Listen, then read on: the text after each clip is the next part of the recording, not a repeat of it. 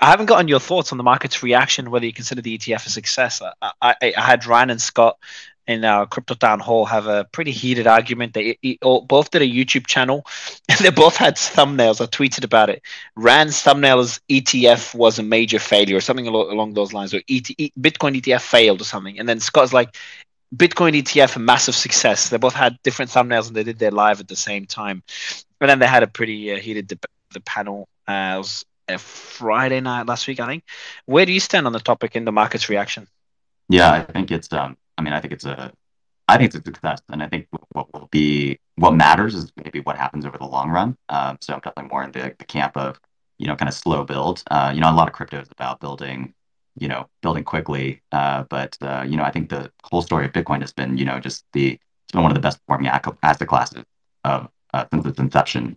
I'm looking forward to Main Street getting more acquainted with it. I think it's still in some circles, it's still fringe, which is hard to believe given how well it's performed and given also, how much of an impact it's made. But when you think about the entire market cap of Bitcoin, I mean, it still pales in comparison to other asset classes like gold and other things. So I'm looking forward to having it, continue to progress. So I think it's a success, and I think it's just going to take time. But were you surprised by Vanguard blocking access to the ETF?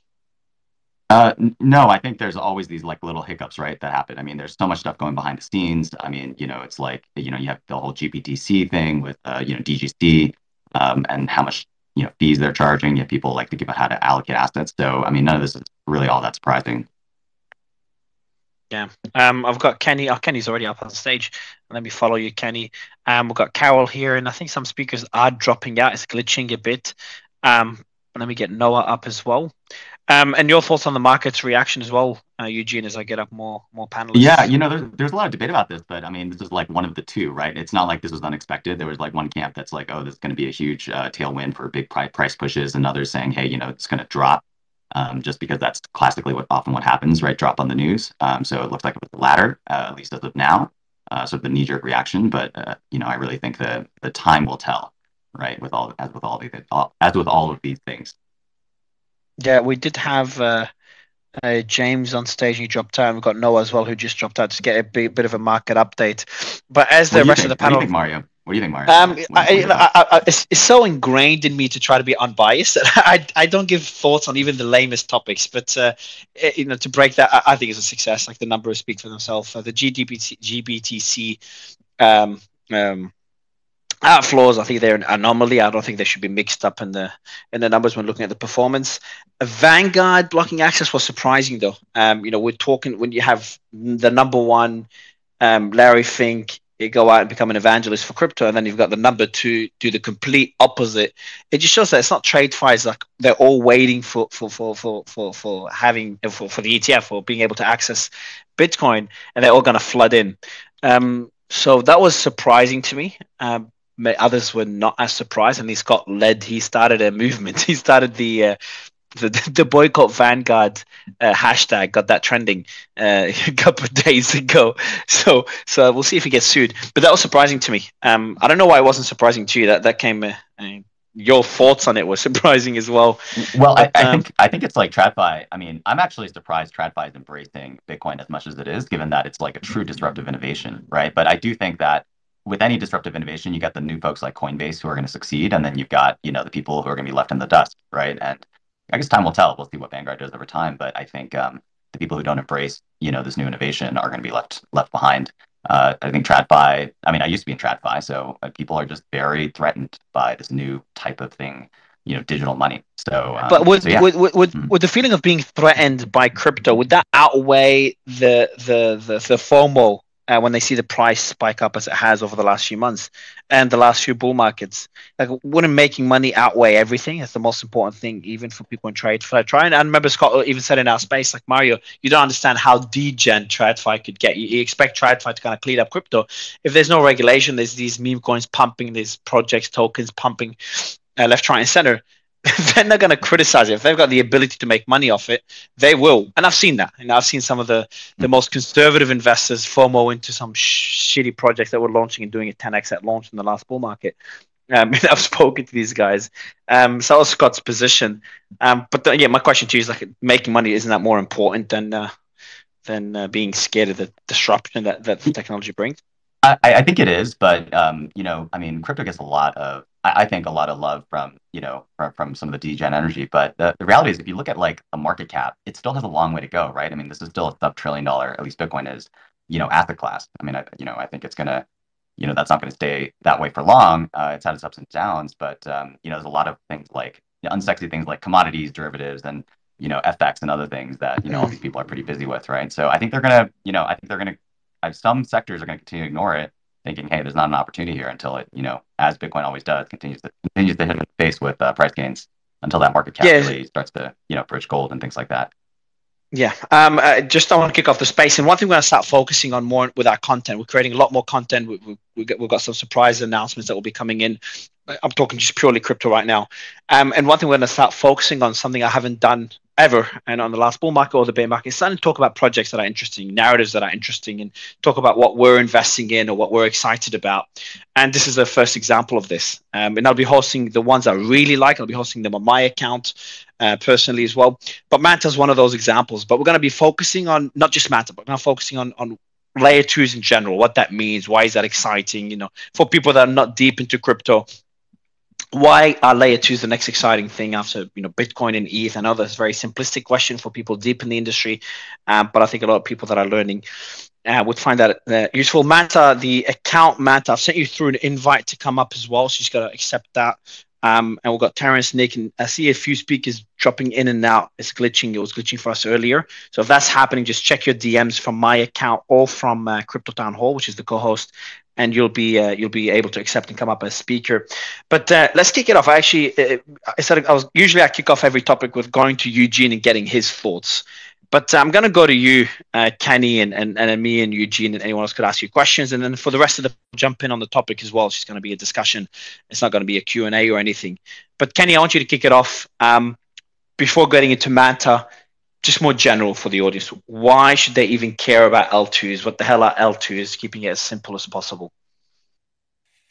Yeah, sure. So, hi, everyone. I'm Kenny. I'm one of the co-founders of Manta Network. And why should people really care about L2s? Because, we're all really talking about Bitcoin right now, and maybe some conversation around Ethereum as well, especially because of all the ETF news that's going on, right? But at the end of the day, what really is valuable on the blockchain is transfer of value, right? Like the whole point of Bitcoin is so that you can have Bitcoin, you can transfer it to someone in a peer-to-peer manner, right? Like no one in the middle, right? But that transfer is actually very slow. I don't know how many people have actually tried doing this that are in the audience, but when I send Mario, 0.01 Bitcoin, that transfer takes at least 10 minutes, right? Imagine buying a coffee and standing in front of the Starbucks line, waiting for 10 minutes to confirm your transaction for a coffee, right? So Bitcoin is what we consider layer one.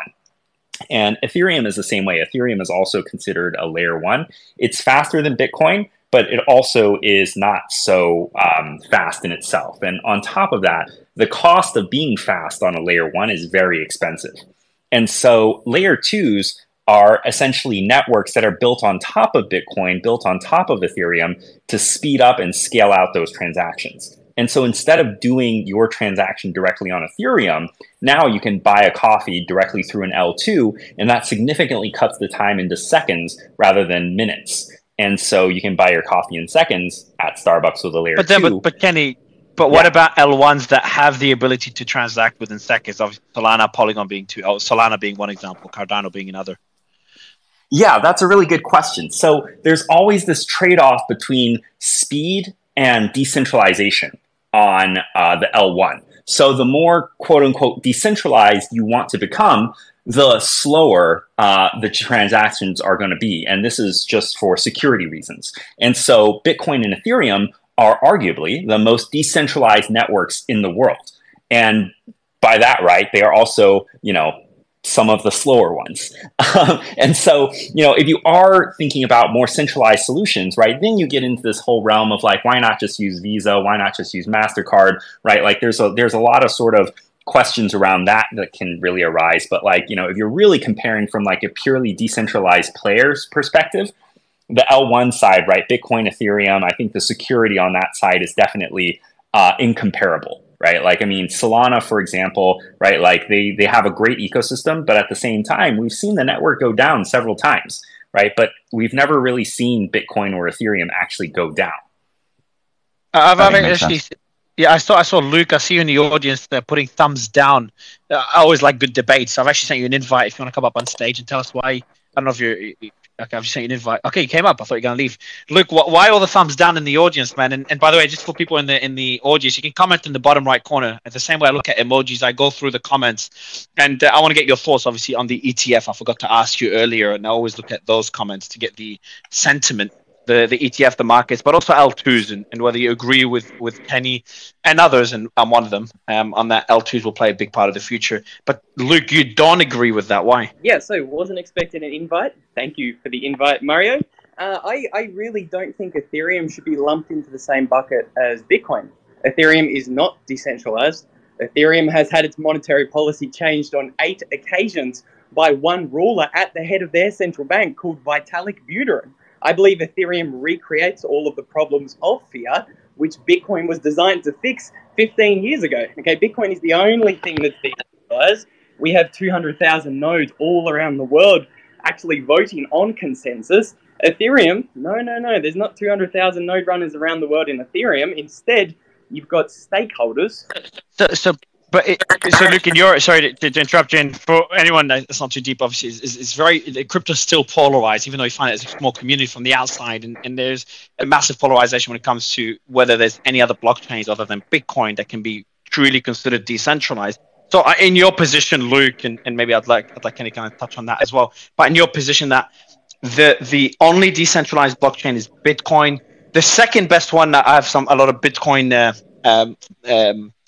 Bitcoin OGs, Bitcoin maxis, admit this. The second one, they still don't agree with it that ETH is decentralized. It is the second best out there.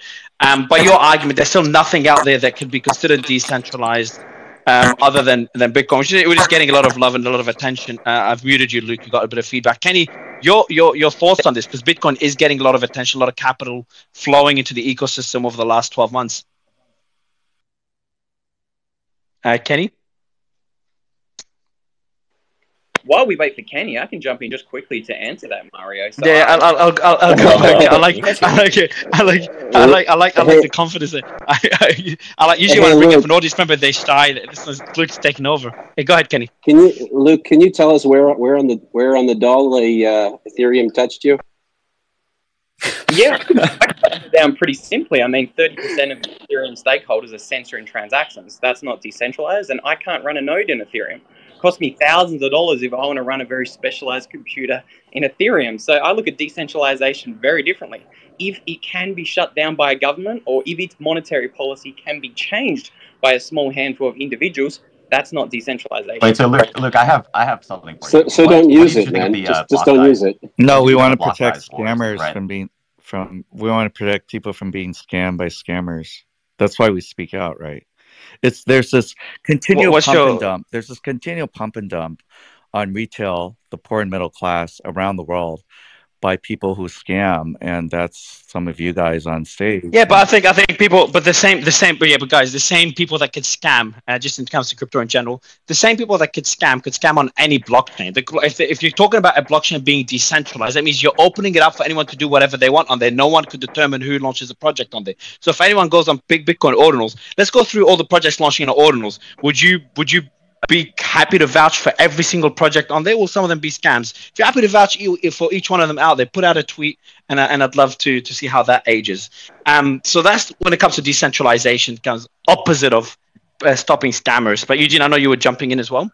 Yeah. So I mean, you know, I'm a big fan of Bitcoin and Ethereum both, right? But obviously originally got into Bitcoin, you know, like over a decade ago, and even that said, I mean, think about the block size wars a few years ago, where a small group of people, you know, the Bitcoin core developers, you know, had a whole ton of power, and it was like the developers versus the miners, and these were small groups of people. So not saying that the arguments that Luke made are completely incorrect, but, you know, I think the arguments he made were actually directly incorrect. But I know we have a lot of crypto. I mean, I would love to hear other people speak. I know a bunch of people were jumping in, maybe Maddie. I heard you jumping in about this. But also, like, before you jump in, I mean, I want to frame the debate. This is not a Bitcoin versus Ethereum debate. I mean, that's a great space to have. It's its own space. But I think we're also talking about layer 2, so I don't want to get too off track, right? Because I think Mario brought up a great point about ordinals and things like that, which I've been pretty active in as well. But Maddie, why don't you jump in? Yeah, I've done, but just before you jump in, Maddie, and I've done spaces on Bitcoin versus everyone else, and they do get extremely heated. They remind me of the political spaces I do in the US, and the ones I enjoy. I used to do them a lot in the bear market. I enjoy those spaces, and they're good ones. And I'm a big fan of the Bitcoin ecosystem, invested a lot. Before you go, Maddie, actually, on that point, though, Kenny, I'll ask you a direct question, then we'll go to Maddie. When it comes to decentralization, how can you talk about it a bit more when it comes to Manta?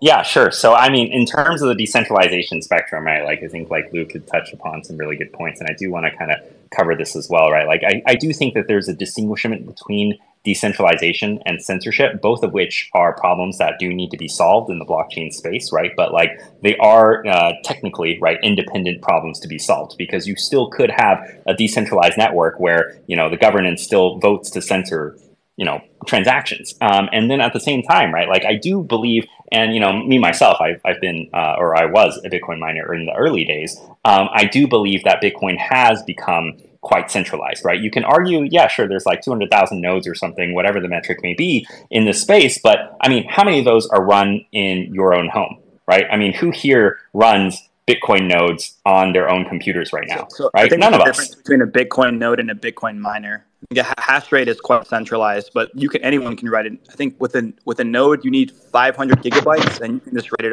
off a hard drive. Right, but the node itself is just for looking at the chain, right? Whereas the transactions themselves are written by the miners, right? And so like the writing itself, right? The transactions, everything that happens is essentially determined by the miners. And so in that case, right, like how many of us are actually running everything ourselves, right? I do think that like the generation of Bitcoin decentralization has actually kind of gone a little bit backwards, and now we see massive mining farms that are actually really taking over. And going to the original question that Eugenie kind of pivoted to, is going back to L2s, and I'll kind of dig into what they mean, but also why they're exciting. Maddie, Eugene was giving you the mic on your thoughts when it comes to layer 2s, and whether you think they'll be getting more attention. Like the TVL is locked in some of the top. I think Manta, you guys are just under $1 billion. I think you'll hit $1 billion when you launch. But I'm not sure. Do I still sound robotic? If I sound robotic, Eugene, just jump in and let me know. My headset plays up sometimes. That's much better. Yeah. I've removed my headset. Yeah. Well, what I was saying is that you know, the money seems to be flowing into L2s. I think we've got the top L2s right now. I've got the list here in front of me. We've got the number one is sitting Arbitrum at $11 billion, Optimism at 6 TVL as total value locked. And Midas is at 991 and Manta's at 900. Now, the reason I said, so you're at top 4, I think you haven't launched your token yet. I think you're launching it in 2 days, so you've been top 3. But that's a lot of capital that's being locked into those layer 2s. And I know Rand talked a lot about layer 2s on his show and in our crypto town hall. But Maddie, your thoughts on that narrative on L2s playing a big role as the industry continues to mature? Yeah, thank you very much, Mario. And it was a bit weird. And thank you for keeping it on topic, because suddenly, like, you know, I was invited to a space about layer 2s, and suddenly the Bitcoin maximalists come in and try to shit all over everything like they normally do. Listen, the scammers are the fiat money and the bankers. Okay, layer 2s, Ethereum, they're not the scammers. The fact of the matter is, blockchain is much more transparent. So there are many more, infinitely more scams happening through traditional finance than there ever will be on blockchain. The thing about blockchain is we get to find out who the scammers are in real time and say, hey, you're a scammer. Hey, everybody, that guy's a scammer. Hey, don't use those. These are the red flags. And everybody has equal access to information. Whereas in traditional finance, those things get shoved under the rug and nobody ever knows about them. All of those fines that Jamie Dimon has accrued over the years. Those are only the times that he got caught. To answer your question, what are layer 2s? Yeah, go ahead, Manny. Is actually Vitalik put out a wonderful blog many years ago about the trilemma of blockchain. You have to Mario, you got feedback. It's not coming from me. I muted myself and I still heard it. Yeah, someone has to be back. Okay. I've muted it. Is the echo still there? It's good now. Oh no, I think it's good now. Cool. Yeah, you were saying what Maddie is, and go ahead, answer the question, and then David, I'm going to go to you next. Well, I'm curious, you and Carol. Then I guess when it comes to TradFi, is there interest? Are people talking about L2s, or is that too deep into the crypto rabbit hole? Because obviously everyone's talking about Bitcoin after the ETF. ETH ETF is getting sexy as well. So I'm curious on whether some in the TradFi world, Nick as well, go to you in a bit on whether they're talking about L2s as well. Go ahead, Maddie. The trilemma of blockchain is you cannot have in tandem scalability, transaction speed, and security. So those three things, you can only push one direction at a time, where it's going to reduce some of the other things, right? So it's very difficult to scale even something like Bitcoin. And we're seeing now, I think Kenny mentioned it takes you 10 minutes to confirm a Bitcoin transaction. Kenny, clearly you haven't sent any Bitcoin lately. It takes nearly a day and a half unless you're paying $50 for the transaction fee. So on it's a store of value for me now. It's become a store of value. I sent one the other day. It took nearly 40 hours to confirm, and that was on like $8 transaction fee. So it's virtually, you can't use it to send $15 around the world anymore like you could a year ago. But the point about L2s is that what they do is they come and bring more blockchains into the mix. And the more blockchains we have, the more the new people who are coming into blockchain and using it on a regular basis, we're able to distribute the load among many different blockchains. And I believe that, in the future, we're going to see a lot more multi-chain and cross-chain technology. Those are certainly some of the more exciting things that I'm building right now, to where we get to the point where it's not just one chain, but rather like a mesh of blockchains put together that work interchangeably. And that's how we scale with these type of L2s and side chains. I just want to jump on that, Maddie, because I totally agree with you, right? Like, I think we're honestly kind of getting closer and closer to like a cloud computing model, right? Like when you deploy some type of Web 2 application, right? I'm sure everyone in this space knows or has heard of something like Duolingo, right? The app that teaches you how to speak different languages. Like, that thing's got 10 million users every single day. Actually, it's probably more now. I think it's like 16 to 18 million users every single day. Whereas, blockchain on Ethereum, right? Like we see like 300,000 to 500,000 daily active users, right? And even that amount of transaction volume can't really scale. And so now we are thinking, L2s are that next solution for scalability. And I agree. I think they are a temporary solution, but ultimately, right? Like in order to really capture 10 million, 16 million daily active users, then you can't just depend on one specific L2, but you have to think about this mesh concept that you're talking about, Mehdi. Like, essentially, it's horizontal scaling, right? How do all the L2s work together to provide the most scalability for the applications that need them the most? Penny, I really like the way that absolutely. And actually, the numbers are pretty astounding when you think about it, especially about scalability, a few 100,000 to a few million. I guess the question is then, a lot of the, Maddie was talking about, the sats per V byte or the, unconfirmed transactions and the fees to confirm on L1 on Bitcoin. But of course, you have things like Bitcoin ordinals driving that, right? And, you had Laser Eye Maxi earlier, but we're talking about things like people wanting their, JPEG, their PFP on chain, and therefore, ordinals being, way to sort of, to reflect that. So I guess there's kind of like competing forces, right? There are people who say, hey, you got to have things on chain, right? Otherwise, it's not, you have something on an AWS server in Virginia somewhere, it's not really yours, which I think is a fair argument. But you're talking about scalability. So I'd love for you to touch on that, Kenny. Yeah, I do think it is a balance, right? I think that like a lot of times when people throw out qualitative terms like decentralization, for example, right? It's really, one, relative, and two, not really measurable. Right? Like it's to the point right now where I think that the Web3 ecosystem, the blockchain space, is really trying to find more of a balance. And I think, like the solutions that, NFTs kind of settle on right now, unless you're really doing ordinals and, putting all of that data on chain, is something that is kind of a solution to that balance, right? I don't think that it's a permanent solution. I agree. I think that we'll eventually transition out of that. And I think things such as like data availability solutions that are available right now, I guess I'm getting too technical there, but like the whole point is that like there are solutions being built to start thinking about how we can place data on chain without having to pay the exorbitant cost. Because at the end of the day, right, like even with Ethereum, it's a global computer. It's not a global Dropbox. And so if you just want to put storage on top of it, then you're going to have to pay the price for it, for now at least. Yeah, so I think it's all about like trying to find the balance and then kind of moving forward from there.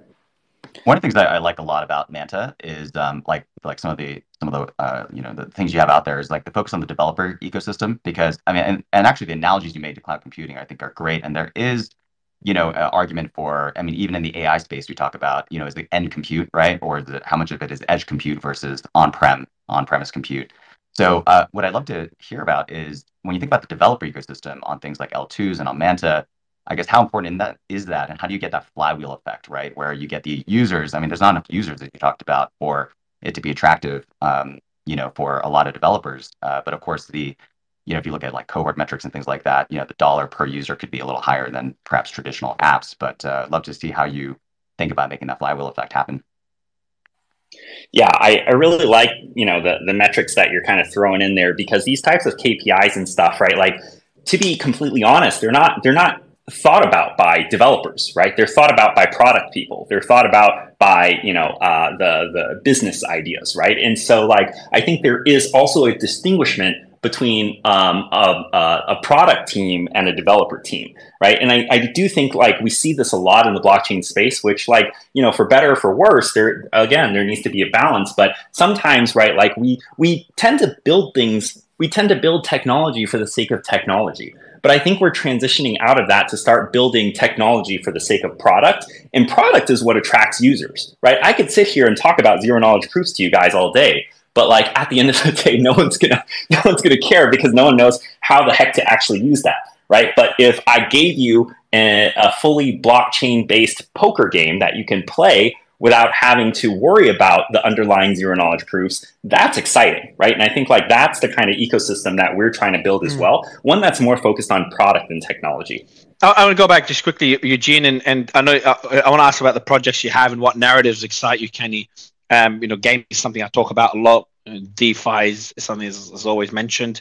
SocialFi is another interesting narrative. But Noah, I want to get your thoughts on L2s in general, and I know Nick, David, and Carol, I want to get your thoughts afterwards on L2s again, but whether people outside of our little community are paying attention to it yet. But Noah, would love to get your thoughts. Yeah, of course.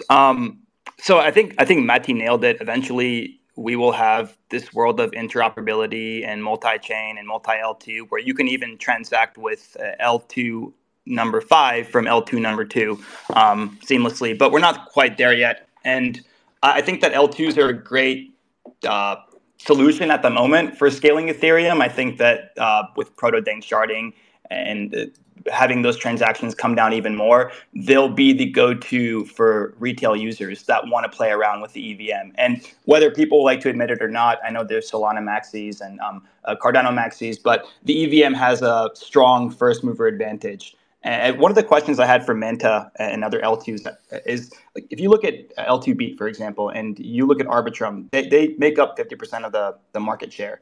And I'm always curious to know, like, how up-and-coming L2s like Manta are planning on distinguishing themselves from the rest of the pack. I know Metis recently chose to decentralize their sequencer, and I think that other L2s are following that suit. But I really want to know what distinguishing qualities Manta has in order to attract some of that developer community, attract some of that liquidity, and kind of make a name for themselves. I mean, I do see that you guys are catching up to, I think Metis it is, and you guys have overlapped base, but it's still a very small percentage of the market share.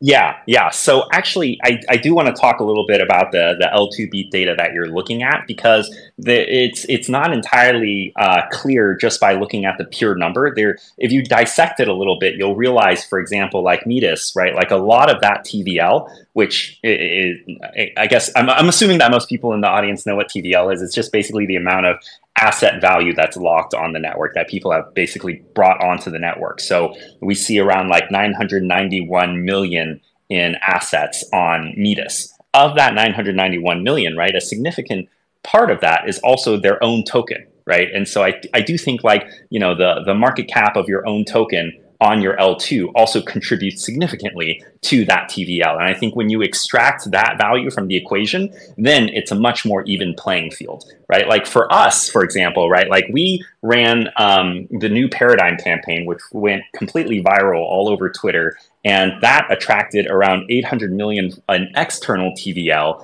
into the network over the course of like a couple of months. And so from there, right, like what we're really focused on is how do you actually mobilize this TVL? Because at the end of the day, I think TVL is just a vanity metric, right? Like you can pump your chest and say how big your numbers are all day, but it doesn't matter. I think what matters is what are people doing with it, right? And so when you actually look at the on-chain activity, right, I think that indicates the growth of the network, the health of the network. We might be getting a little bit into detail here, but all I want to say is like that's the number we need to be focused on. Like that's the organic growth that we're going to see on chain, and that's definitely something that we're keeping an eye on. Sure. So I mean, let's look at 24-hour volume, for example. Arbitrum has almost 500 million, the second in line as far as layer 2s go, because Polygon's not a layer 2. It's a side chain. It's Optimism at 50 million. So again, I'm very curious to know, because I love Manta's branding. I participated in the airdrop stuff, but I would love to know what you guys have planned in order to attract users, in order to attract volume, activity, all those important metrics that you just highlighted. Yeah. So going back to, the TVL that we've been able to essentially manage to bring in for the past couple of months, right? Like that's sort of the first chapter of, I think, a typical L2 network growth, right? And at least ours, right? So the first part is just bringing in all the volume, bringing in all the users. And then the second part is actually being able to place them into applications for them to try out and start building the liveliness of that network, right? I think a lot of these ecosystems that are currently exploding in terms of on-chain transaction volume, right? Like if you look at these things, yeah, sure, like there's some application interaction, but a lot of it is based on like the culture within the ecosystem itself. And when I say culture, I mean, one of those aspects is meme coins, right? Like people are trading meme coins all the time because that's something that is really exciting for, everyone in the ecosystem. It's fun to do, right? You win some, you lose some. I'm not endorsing it, right? But the fact of the matter is a lot of the volume comes from that type of activity. Kenny, what do you think the ultimate, I'm just curious, what do you think the ultimate like killer app, right, will be, right? Because if you think about things like stablecoins, USDC, Tether, obviously I think that it's very obvious what the killer app for those are. But when it comes to, L2s on EVMs, what's your projection there? And I'd love to also bring in the rest of the panel, Carol, David, Nick, we'll go to you after, but Kenny, I'd love to hear what you think like number one shot a killer app is. Ooh, yeah, that's a really good question. I think it's a pretty loaded one. It really depends on which. I don't know. I feel like it really depends on which industry you're in, especially as the founder of an L2 network that attracts all sorts of different apps. I'm now in a position where I have to say which one is gonna, which I think is. But that being said, right, like it's I think like the strongest case for Web3, in my opinion, is globalization. I think that's what we're missing a lot even in the Web2 space, even in the Web2 internet space, right? Like, I don't know how many of you guys like interact with apps and stuff in different countries, but like the very simple example of this is like, you go to the Western world, you see Uber. You go to, the Middle Eastern world, you see Careem. You go to the Southeast Asian world, you see Grab. You go to China, you see oh my God, I can't remember it. But the point is that there's so many different apps, right? And then on the financial side, it's even worse, right? Like you can't pay someone over in China with PayPal, just like you can't, well, now you can, it's a little bit more international, but back then you couldn't really pay people with WeChat Pay or Alipay or something, right? Like there's financial barriers that are geographic that I think can be basically gotten away with Web3, right? Like you can do away with all these sort of bordered transactions and create borderless transactions. And I think that has a significant impact on the global economy, especially when you bring in such things as like real world assets. And now you have access to real world assets all around the world without any sort of bordered payments. Oh, super interesting. So payments is kind of the punchline. It's a really interesting perspective. I love that. Nick, you want to jump in? Yeah, I'd love to hop in and talk about payments too, because I think payments are the killer app for Bitcoin as well. And when we look at what's the most successful second layer on Bitcoin, it's Lightning Network. But the asterisk is that Bitcoin's Lightning Network is only about $100 to $200 million in size compared to Bitcoin's 900 billion market cap. So less than 1 basis point of Bitcoin is locked in Lightning Network, but Lightning Network is facilitating transactions. So taking it all the way back to why L2s are important, it goes back to protocol stacks. And that's how technology is built out. You can even think of HTTP, the protocol that we use for the web, as a second layer of TCP IP, which is the routing of the data packets itself. So the success of the layer protocol, which is the base layer, is the determinant factor on whether we should even explore a second layer. And with Bitcoin and the critique, the correct critique, that it takes between 10 minutes and an hour to confirm a transaction properly, we need the killer app for Bitcoin, which is to use it instantly. Lightning Network is yet another protocol. It's not a company or a single app. It is a protocol that is a set of standards that many apps are building with that allow the instant transfer of Bitcoin once you're using the Lightning Network, which requires an on-chain transaction in the first place. Yeah, and but Nick, there's always that. Nick, question for you on that, though. There's a bifurcation, by the way, between the store of value, as we talked about earlier, and number two, the application layer, right? Mm-hmm. And we're talking about interoperability, which could solve that eventually. But right now, it seems clear that Bitcoin is the store of value, has sort of has a gridlock on the store of value use case, at least as of now. And the application layer is kind of up there, but obviously Ethereum and layer 2s are kind of sort of taking that pie. So what do you think of that? Payments are not the killer app on Bitcoin anymore. Not for a long time. Store of value is what the Bitcoin protocol was designed with. It's meant to be a value transfer protocol. And in that way, hey Nick, Bitcoin is Nick cutting out for anyone else? Because he's on the way. Yeah, he's back. He's back. All right. Yeah. So it is. Hey Nick, I think you're having some connection issues. It sounds like I would love to hear what you're saying, but maybe fix the connection issues and we'll get you back. But Maddie, did you say something? I heard you jump in on this. And then go to Carol and others, but yeah. So Bitcoin started out as peer-to-peer cash, peer-to-peer money, but since Satoshi left, it has morphed into something else, and morphed into more of a store of value. You can't. I mean, it's not really possible for it to scale in the way that the Bitcoin Cash people wanted it to, and the network as a whole, or the consensus of the network, has decided to transition Bitcoin into more of a store of value. So that's like really the gold standard at the moment. Not just a store of value, even a store of data. I mean, you don't have a more secure way. If you wanted to inscribe something on Bitcoin, I mean, it'll last very likely forever, or for as long as we're maintaining this technology of Bitcoin, which could be hundreds of years.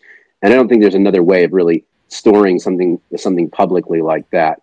Payments, you can't use Bitcoin for payments right now. It's just it really is ridiculous. If you want a payment to go through in under an hour, at the moment you're paying upwards of like $25. At that point, you're much better off like using some side chains. I think I'm not going to name any names at the moment, but those are much better for payments right now. Interesting. Carol, what's your perspective on this? We're going down a rabbit hole that is probably the most misunderstood rabbit hole that exists in crypto. I've been there from almost the very beginning and had come to the table with a lot of experience in payments generally before Bitcoin ever hit the scene. And from the beginning, there was this talk, Bitcoin is a currency. And I kept looking at it and saying, no, it's not really a currency. Yes, early days, it was sort of used as a currency, especially when the price was, very, very low. And it was usually used by those, my favorite stories are really sort of some of the titans in crypto now were just really probably preteens when this all started, and they were able to create some value out of almost nothing, and other than their electricity. And they could use that value to purchase things online that they might not have been able to get money from mom and dad otherwise to do so. So that was the closest we came to currency. A lot of the early apps, a lot of the entrepreneurial spirit was around creating the payments apps. And some of the things have survived over time, and we could talk about those. But you know, but the whole, what the last several years have been, or last 10 years, especially the first sort of 5 or 6 years in that time period, was really trying to make this cryptocurrency more accessible to the average person. And we're getting closer and closer all the time, and certainly Lightning Network and a number of the different kinds of apps that are out there that make it easier for the average person to access the value and use it. The best I think you can ever say about Bitcoin is that maybe is it base money that sits there, and you know, there's some folks in the early days who were saying this is going to be the base money. Is it the network effect that we're talking about? But what we're really talking about is the technology, and I think that's where the layer 2s come in, the L2s come in, is that we're getting closer and closer being able to use this technology to facilitate the kind of payments that we want to see happening. And we have to really sort of divorce that from the coins themselves, from the tokens. And once you yeah, so Carol, are you suggesting, so you said that there's been a lot of attempts at payments, which I totally agree with, but are you suggesting that there's going to continue to be failures, or that the use of L2 there will be some point where that will be the breakout sort of killer app, so to speak? I would say that it's a continuum of experimentation, and until we get to one that actually works, or you know, is working on a great deal of regularity. I think the stable coins have taken us the closest to, you know, having a currency that's operating on these kinds of networks. Why? Because what do you think holds it back? What holds back USDC and Tether? Is it the crypto to fiat conversion, or what do you mean? Like, why is, I mean, if you look at the transactional volume. You said it came the closest, but I mean, if you look at the total value locked, I mean, it's pretty. I mean, you look at that versus other L2s. Well, first of all, L2s, for example. First of all, when you look at Tether in particular, you can't look at TVL with respect to Tether. You have to look at the circulation. How much of Tether is circulating per day? There were times earlier, you know, a couple of years ago, 3 or 4 years ago, where Tether's, you know, capitalization, or TVL, whatever you want to use the reference, was circulating 3-4x a day. And that's when you have a real currency, and that's when you're going to move forward on payments. When we start talking about payments, there's a lot of different moving pieces to payments. You know, one's how you interact with the app that you're using, what kind of rails you're using, what kind of value you're moving across it. So it's not an easy open and shut case. And I think the nirvana of you know, this crypto layer 2 solutions being payments, it's not so simple, because payments is a heavily regulated space. And while the technology may help the payments accelerate to being, you know, much more effortless, there's still regulatory barriers that are often country by country. So there's some significant hurdles in this process. Interesting points. I actually really want to get Kenny's thoughts on what Carol just said, because Kenny, you made a great point, I thought, earlier about globalization and globalization of payments, and Carol's bringing up things like, well, you know, just because you can do a payment, there's regulatory hurdles. So we'd love to hear about the feedback to that. I mean, Carol's definitely the expert here in terms of regulatory hurdles, right? Like I'm not going to try to moonlight as a lawyer on this space. I think that, you know, like, it's definitely a need, right? Like, and exactly how we get there on the compliance side, right? Like, I don't know if I have too much comments on that. At least if I do. I'm actually curious. Do you guys have concerns seeing what the SEC, even the courts, are kind of siding with crypto, or at least being logical when it comes to crypto? Do you have concerns when you see all the big players getting hit left, right, and center, and CZ still in the US right now, not able to come back to Dubai? I think, Mario, though, what's important is to separate what's going on at the SEC from the conversation we're having about currency and payments, because it's really two different worlds that we're dealing with. Yeah, I'm kind of shifting to the SEC world because it just a bit more. It kind of triggered that question. I know it's unrelated to the points you've made, Carol, but I got to trigger the question to see that I haven't talked to any blockchains about this. I haven't asked them any questions. I'll probably ask them in that future spaces as well if they come up. Is that you're looking at all the big players getting hit, and does that concern them in any way? I think the most concerning thing about all this is not just the big players kind of getting hit, but more so about the lack of clarity, right? I think the lack of clarity makes it very hard to fuel innovation, especially when it comes to looking at case studies from the SEC. Whereas I personally see a lot of innovation kind of fueled right now, a lot in the Middle East, a lot in Asia from the Web3 space, just because those types of environments are fostering this type of innovation with not saying, hey, go do whatever you want, but by giving that regulatory clarity that I don't think that the US has entirely given yet. Yeah, super interesting. Carlo, I would love to also get your thoughts on this. Carlo, unmute on the lower left. Yeah, the question I have for you, Carlo, is the same one. Like, do you think L1s and L2s should be worried that they'll be cracked on as they get bigger? Always. The short answer is always, because until we can run out the clock here and hopefully have a change in leadership at the SEC that is more receptive to crypto and blockchain innovation, I think we always have to be concerned. There is still not a lawyer in the crypto space that I'm aware of who's going to comfortably give any opinion on whether any crypto application or currency launch constitutes a security or not, because we just have so much regulatory vagueness at this point. So this is and remains the greatest hurdle to innovation. We either need legislation to fix this, or we need more communication from the regulators that exist as to what the correct lanes are that these startups can navigate in. That's going to be the problem going forward. Kenny, I've got another question for you, and that one for I'm going through the audience, and I see a lot of faces, familiar faces that they go into our spaces that we do when we cover Gaza, or when we're doing the Ukraine war. We're talking about the Iowa caucus, and I'm looking at them. I can see like Voice. I saw you give a love heart, for example, and I see many others in the audience, and I'm like, they're here listening to this technical conversation when it comes to layer ones, layer L1s, L2s. Different narratives in the industry, legal hurdles, Bitcoin versus ETH and other blockchains. And I'm like, I'm fascinated. I'm actually humbled that they're interested, which is great. And I think they'll be more interested as the price continues to improve. So I want to take this opportunity and I want to actually get the entire panel, starting with Kenny, to kind of, Peter, perfect timing to come in. To kind of what message do you want to leave for the audience? For people completely outside the industry, probably a good place to kind of finalize the space. Like, people completely outside the space, to understand about the industry. And Kenny, maybe it's a good opportunity for you to give your thoughts on that question and obviously kind of link it to Mantel, of course. Kenny, you there? I'm going to go to Carlo and Noah then, until Kenny can unmute. Carlo, what message would you want to send to the audience that has nothing to do with crypto?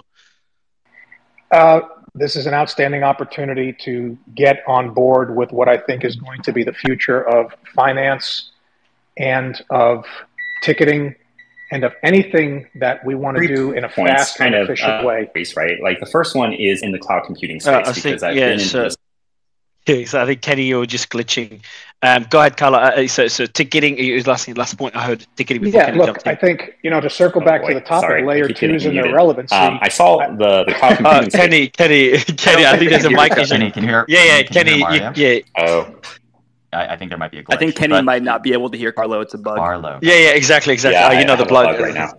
Yeah, all good, Kenny. So Carlo speaking, you can't hear him. It's all good. Noah as a host, so he knows the glitch that happens a lot. So Carlo, go ahead, let you finish it off. We'll go to Kenny afterwards and Noah. Thank you, Mario. I think that to circle back to the topic of the space, the future of crypto and L2s are critical because we have to have speed. I think the number one thing that's going to be required of this technology, if it's going to mainstream, is speed and ease of transaction. Now, I know that comes with a sacrifice of security, and Bitcoin is and will always be the gold standard when it comes to that proof of work security. But when it comes to tokenizing assets, when it comes to tokenizing securities, as Mr. Fink is suggesting, you're not going to be able to achieve that type of transaction speed unless you have a L2 that is both secure to the extent that it can be and reliable. Everything is going to be tokenized going forward, in my humble opinion. And I think for the people that are tuning in right now and are new to this, This is an outstanding time to educate yourself about the possibilities and the use cases for these L2s. Mario, we've talked about gaming. That is another major industry. We've talked about zero knowledge proof and confirming people's identity. This is all going to be part of a very seamless web of blockchain technology that I think is going to dominate the future. I know I'm biased in that respect, but that's my feeling. I think anyone on stage could be considered biased. but we'll go to Kenny.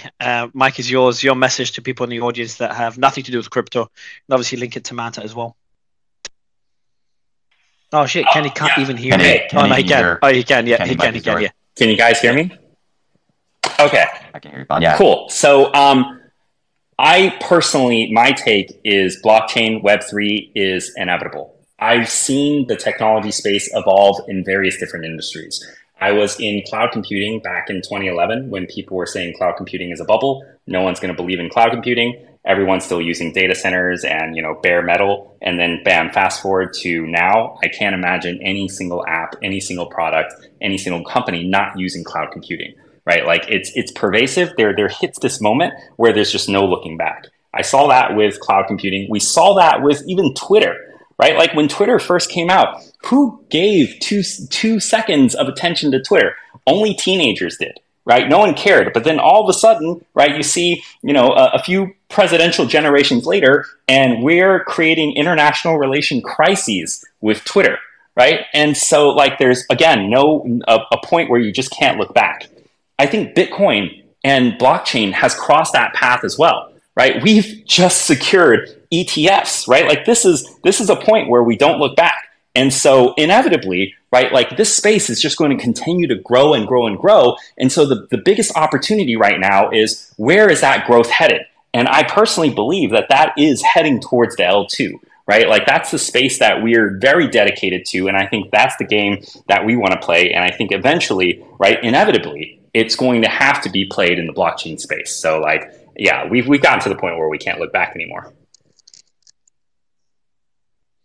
That's awesome. Thanks for sharing that, Kenny. Peter, what is your message to the audience?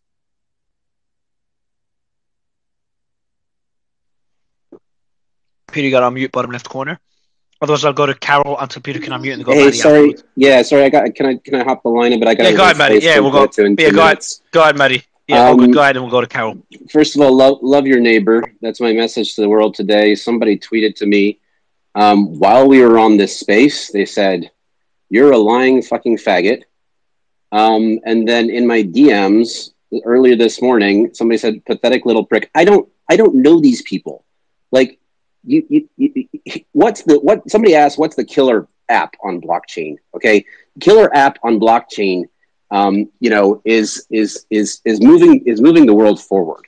Okay, it's basically just taking the internet, the freedom of knowledge, and pushing it to the next place, which is the freedom of value. Okay, and what was the first use case of the internet? Okay, the first use case of the internet was gambling and porn. Okay, and look where we've come from there to like where we are today. It's basically an evolution. And sometimes there's like dirty things that happen on Twitter, and sometimes people get angry and they post weird messages. But my message is to the world: be the change that you want to be, and bring light into the situation, and maybe a little bit of humor, and that's gonna change things in a profound way. Thank you for having me on today. Thanks, Matty. I think that these are the messages I'd usually expect to when we're covering the war in Gaza or something. But I think it's a message. I'm in Israel. We could do that a different. We could do that a different day. Okay. I had no idea. Yeah, there you go. I'm used to those messages. Then, Carol, I think it's a perfect message when it comes to the war. But Carol, would love to get your message to the audience and also focusing on just the misconceptions when it comes to crypto. I think you'd be perfectly positioned to talk about that. Well, that's exactly. There's lots of different threads around crypto and blockchain, and I often say put these things in different buckets. And then we can pick up a bucket and we can talk about what's going on in that particular bucket. So we've talked about cryptocurrencies as payment mechanisms. We've talked about blockchain as technology. I think a lot of people don't realize that blockchain DLT type technology has already been embedded in a lot of tech stacks in a lot of different kinds of companies around the world, and it's stuff that we don't see and we'll never see. And it doesn't necessarily involve cryptocurrencies and so on. A lot of time, a lot of effort has been spent in the press on, a couple of particular threads, including, is it a security or is it not a security? Is it a currency, not a currency? People are concerned about the value. But I echo what Carlos said, is that this is a fundamental shift in technology. I've been involved with the banking system, the TradFi, with the payments area. What this technology offers is the ways to correct those different technologies, or correct the infrastructure around these different industries. And so one has to keep their mind open with respect to the developments that are going to happen in this area. And hopefully we can do a better job of sort of policing the bad actors in this process. I think it's great. Noah?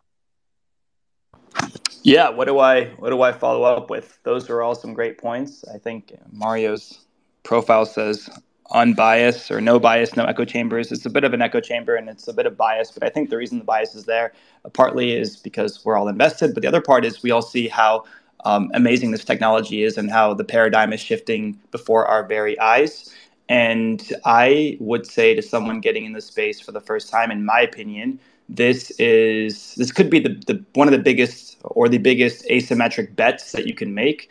I would make sure that you're following the right people, that you're watching the right content, because there's a lot of bad content out there. There's a lot of good content out there. I'm not going to show anything. I mean, the amount of information available today versus in 2017 when I just was getting started is like night and day. Right? There's so much great literature to digest. There's a lot of great people to connect with.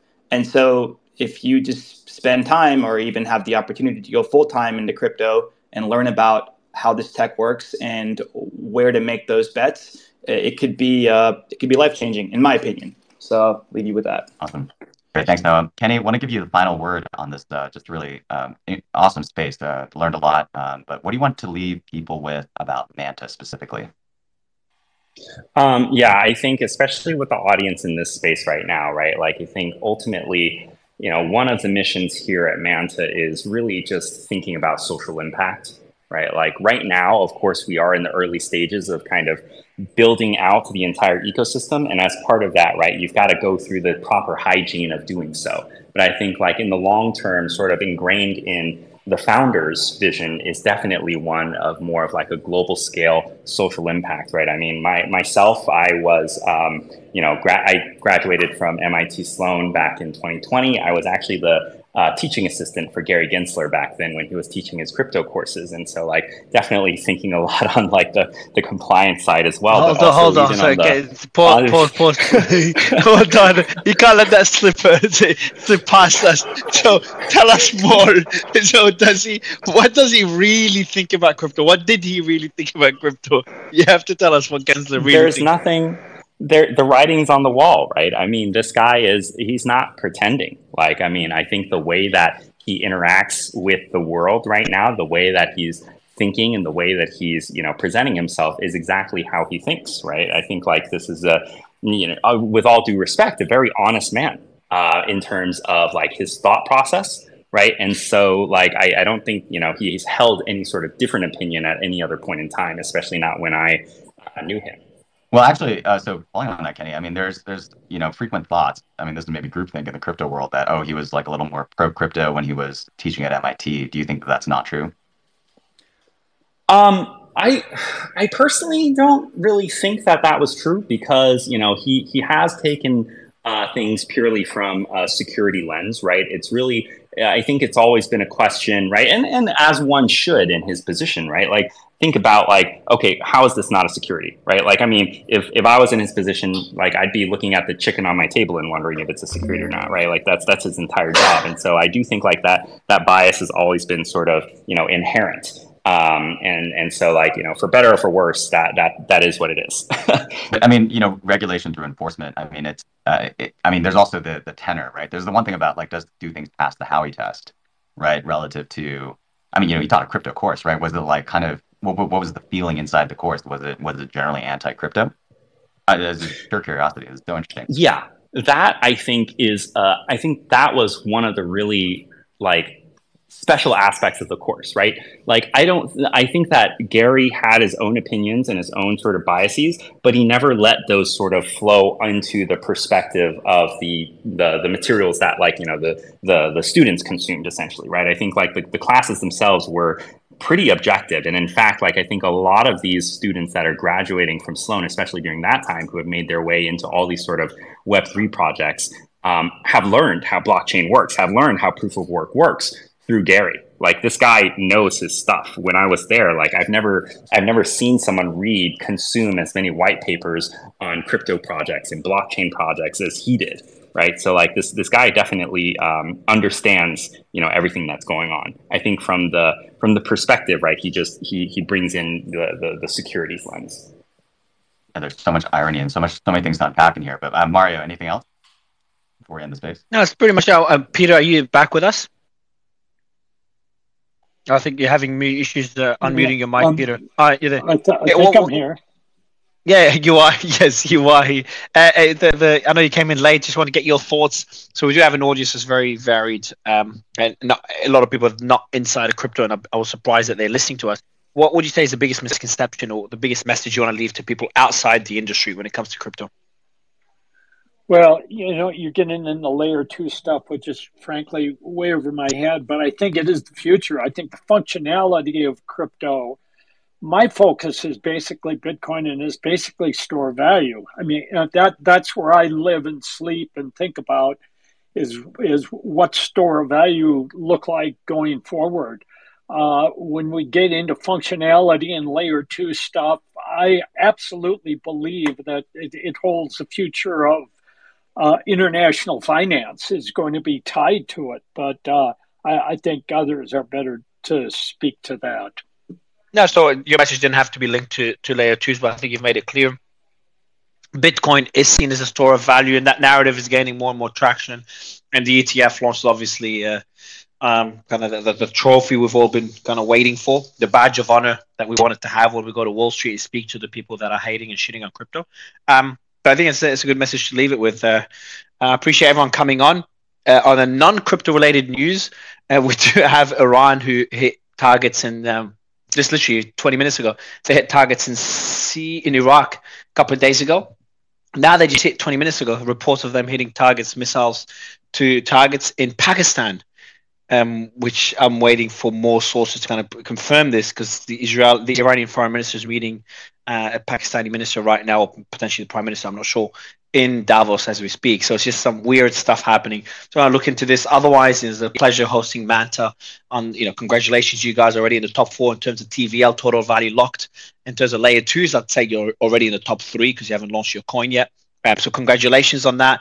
Congratulations on the building you've done over the last 2 years. I appreciate you partnering with us for the space, and appreciate the panel and the audience for coming in and sticking around for a technical discussion. Hope you found value in it. Thanks a lot, everyone. We'll see you again soon.